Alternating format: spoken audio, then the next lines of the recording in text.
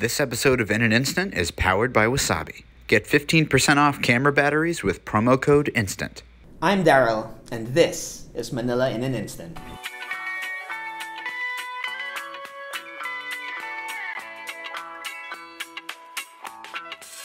The Manila film photography scene is a bustling artist community of creatives, innovators, and activists, using film to tell stories in a city of wide streets and narrow corridors. Subjects are often contradictions of the old and modern world, and we're here to see how people end up with film in their pockets and cameras in their hands. On the way, we'll meet some of the people who bring the art to reality and the community to life.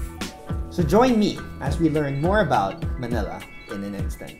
The kind of photography that would become part of the human being. Press a button and have the picture.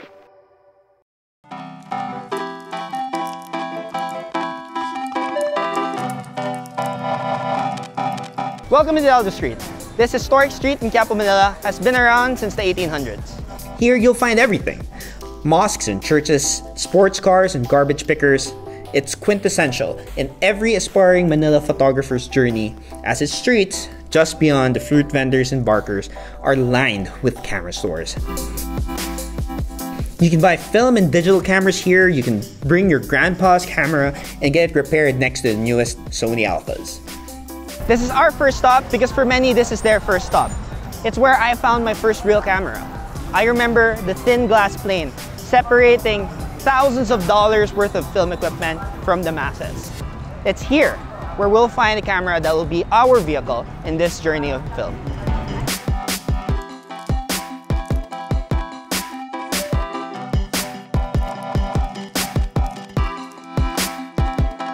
So here it is. This is the Canon QL17. It took a lot of effort and I think I smell kind of like fish right now, but here we are. It's a 40mm lens, f1.7. If you know what it is, you know what it is. It's the poor man's Leica. It's an excellent start to what this is gonna be. So now let's get some film. Buying film in Manila is not as straightforward as it is anywhere else. Very few physical stores actually sell film outright, and if they do, it flies off the shelves or it's priced to oblivion. Some places, like Film Folk, do have a physical presence in their partner location, Satchme's physical store, but the vast majority is sold online.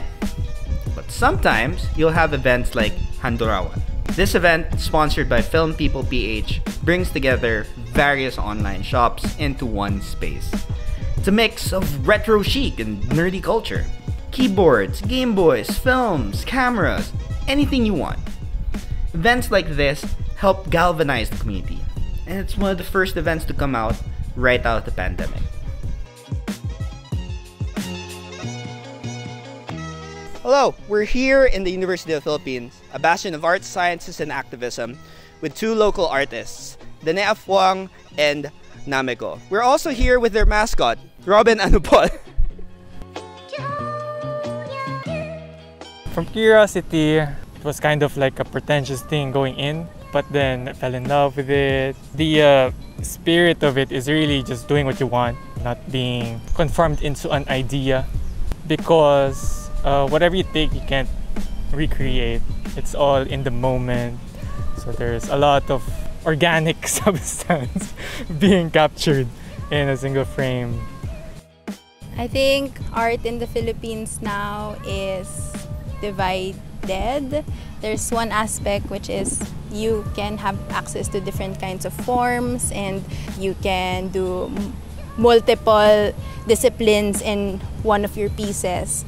But at the same time, if you are an artist who wants to participate in the political climate and you are aware of the level of access towards those kinds of medium na hindi traditional, it's gonna be tricky, even dangerous for community artists especially. But they are the ones who actually, if we're talking about Philippine art, they're the ones who's making it alive. Photography or film photography in general, I'm not sure if it's increasing or not because prices keep on increasing, and in this third world country, it's really much more noticeable compared to the States, where you have local producers. All in all, these film photographers actually, if they want to grow their audience, they can't just stick with film. Are you currently broke? No. But it's enough for me to not shoot exclusively on film. I want the next few years to look like my childhood, where everybody has their own photo. Like a scrapbook. Yeah.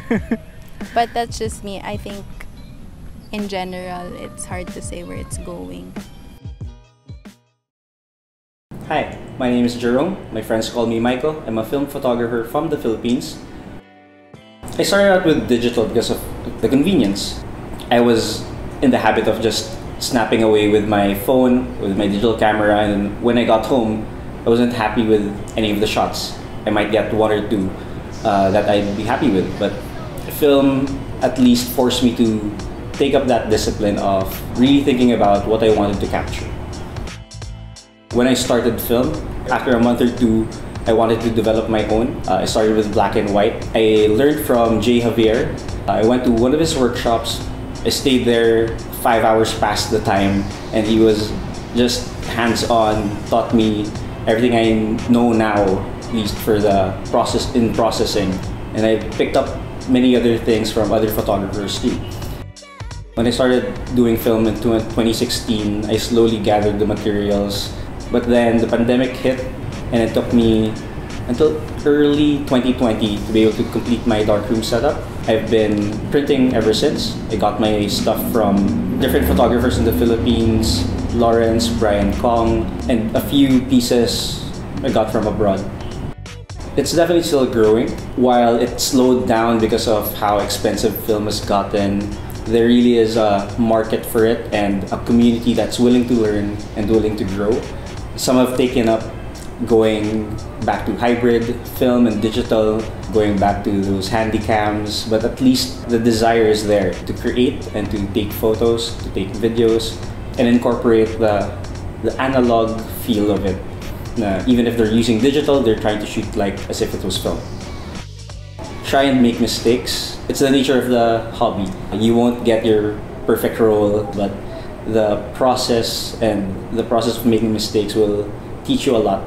And hopefully that the prices of film right now won't deter you from entering into the hobby. The community is just very helpful. Don't be afraid to ask questions. They will gladly be there to help you out.